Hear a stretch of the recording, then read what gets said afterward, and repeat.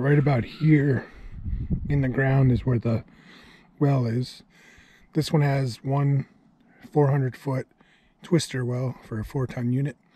So a twister has 8 pipes that go down the well. 4 go down and then 4 come back.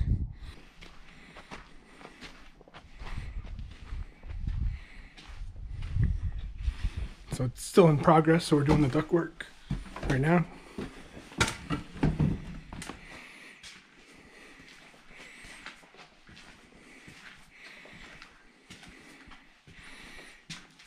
So in the mechanical room here, we have the Waterfurnace 5 Series Geothermal unit and the ductwork.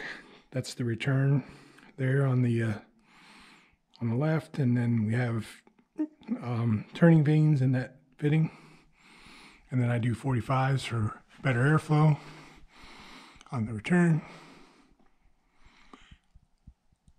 Sized correctly with the duct design. You know, that's the silver bubble wrapped insulation for the supply. We're still working on it, but that's the flow center with those 2 circulator pumps on top that goes to the ground loop, and that'll transmit the ground fluid, which is ethanol, to the connections on the bottom, those brass fittings on the left, and then also on the ones on the right there. And then this smaller unit right there is because the domestic hot water. So that's a dedicated geothermal heat pump for domestic hot water that we're using. So then this job makes it a little difficult, but the ductwork is 12.5 feet in the air because the ceilings are 12.5 feet. And then let's show you the ductwork.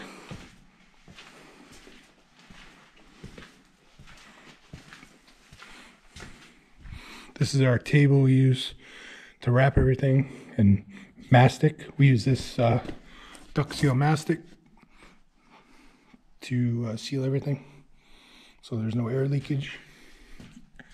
And then up there, see there's the supply, the soap bubble wrapped, and the return doesn't have to be wrapped because it's in conditioned space. That's closed cell spray foam up there. So then we got return there. And then I have some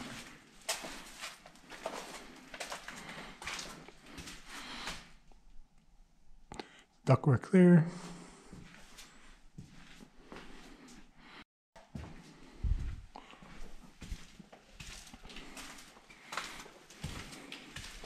In the kitchen area, we also have this ductwork with our supplies out here. And then we have to still finish insulating those supplies up there.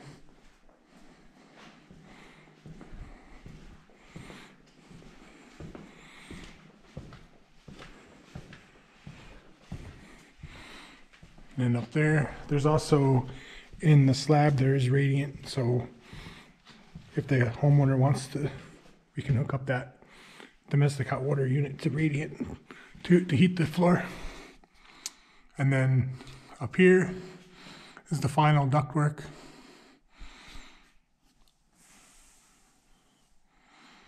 And that's so it's all done. It made a challenge, a little bit of a challenge on this one because the trusses weren't even all the way across, so we had to do small offsets to overcome that. Like up there, there's a little offset. Over here, that's where it is. Right there.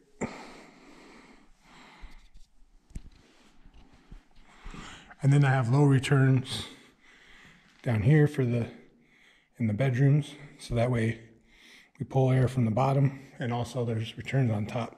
So that's a low return, and then there's a high return up there for the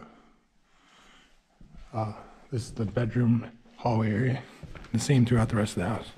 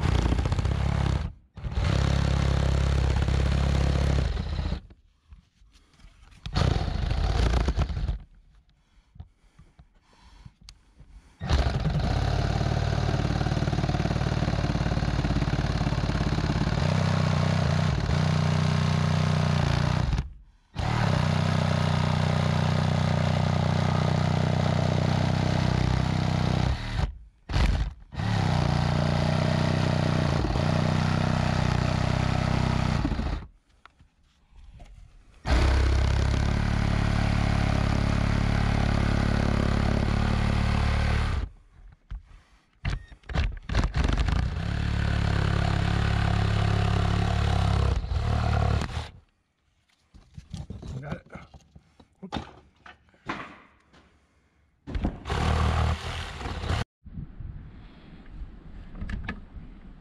Those are the HRV exhaust and intake.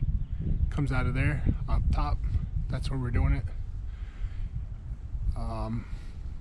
They'll be painted black later on to match the siding, so you won't even see them.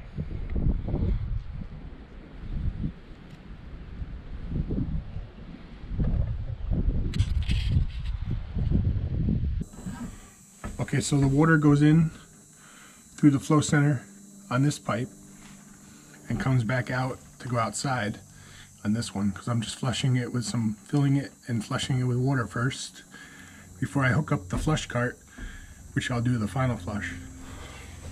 In here there's 3-way valves that you can turn so that I can either flush the ground loop, which is down, flush the geothermal units, which is up, or you can flush both of them. Right now I'm at the stage where I'm flushing both of them because I already did the other part. And I burped the pumps. That's the key thing. You open that screw and a little bit of water comes out, as you see there. That, because these are ceramic shaft circulators, the water keeps them cool. And this is a GeoLink adapter style flow center.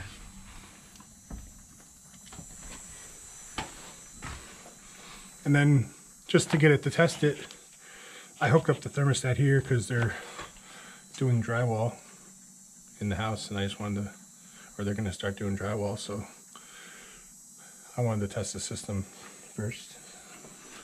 And then that's the 5 series water to air system. And then over here is right there, that smaller unit on the floor is the water to water heat pump that's doing their domestic water. So this tank is their domestic water tank. And then this is the superheater tank. So when the 5 series water to air system here is running and heating or cooling, it preheats your hot water, and that's through these lines here. So they go up and over and down to that tank, which the plumber has to do the final tie-in, so he hasn't done that yet. As you can see, this is the water coming out of the ground loop right now. So I'm just flushing it with domestic water for now. I'll use the flush cart later to get all the micro bubbles out, and then I will put the ethanol antifreeze in the ground loop.